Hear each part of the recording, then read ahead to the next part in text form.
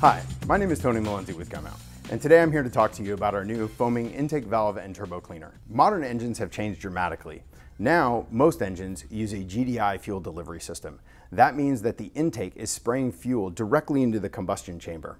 No longer is fuel flowing over an intake valve. This allows carbon to build up on that intake valve, affecting vehicle performance and reducing your miles per gallon. By cleaning the intake valve, you restore airflow into your engine, increasing its efficiency and restoring its miles per gallon. Our foaming intake valve and turbo cleaner will also clean the entire air intake system, cleaning your throttle body, and if you have a turbo vehicle, cleaning your turbo impeller as well. One of the things we did in developing our foaming intake valve and turbo cleaner is take a look at the competitive set and different ways that you can clean intakes. Obviously, one way would be to completely disassemble the engine and walnut blast it, not something the average DIYer can do. Some of our competition, you actually open up the air intake and you dispense the product through an open air intake.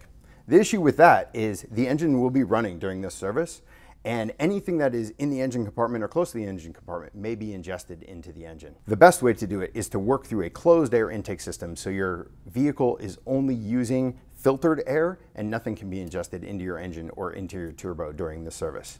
One of the other advantages of our product is we use a clear straw. This will allow us to see the product being dispensed into the engine while the service is happening.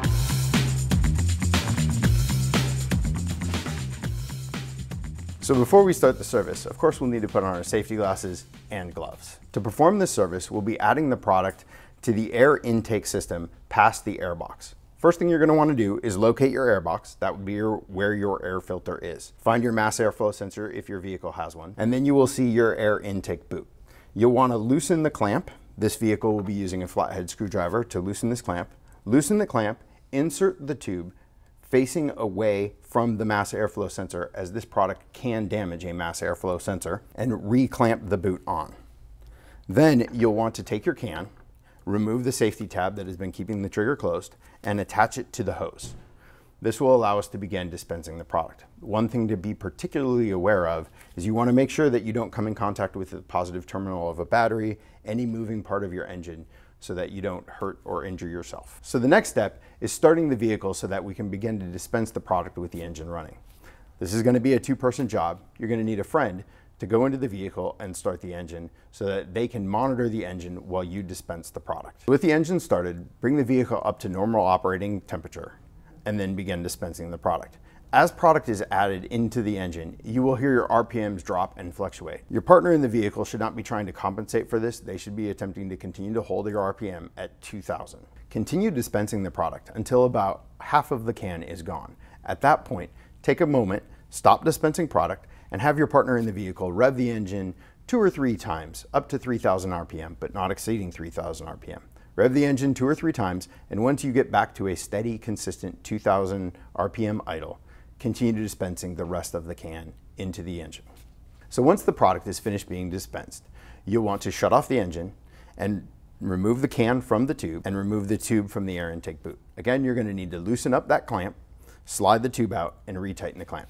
Make sure it's set back to factory specs and it is properly attached. So now that you're done dispensing the product, take your vehicle on a 15-mile drive. Don't immediately get up to highway speeds. We want to give your engine the opportunity to flush the product out and finish that cleaning cycle. Here are the results from a 2019 Ford Mustang with over 17,000 miles, the turbo compressor wheel before and after, as well as the intake valve, and a 2019 Kia Soul with over 23,000 miles, the intake valve before and after, and a 2022 Volkswagen Taos with over 35,000 miles, the turbo compressor wheel before and after, as well as an intake valve before and after. We recommend that you perform this service annually. That will keep your intake valves clean, whether or not you have a turbo vehicle. But if you have a vehicle like ours here, you'll want to keep that turbo clean as well. So once you get back from your drive, go ahead and add a bottle of Gumout to your fuel tank, maintaining that work you just did and keeping your vehicle in tip-top shape. Because remember, Gumout maintained vehicles run better and last longer.